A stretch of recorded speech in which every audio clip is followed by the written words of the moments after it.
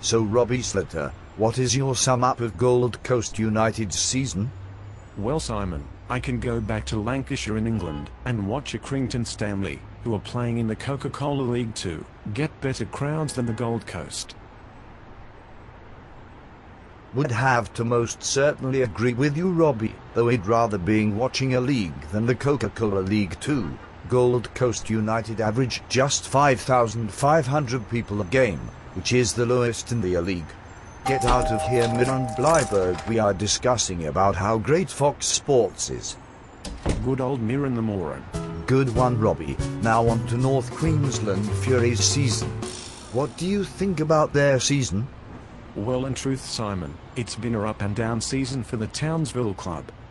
They are getting decent amount of people through the gates, but they're the most unpredictable club in this unpredictable league.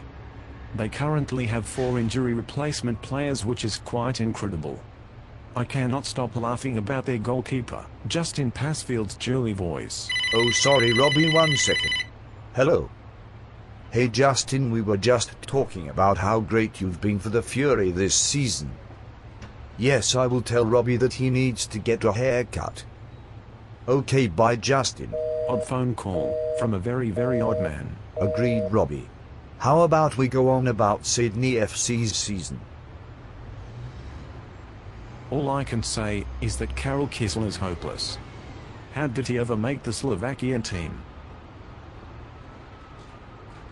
I would have to agree with everything just said.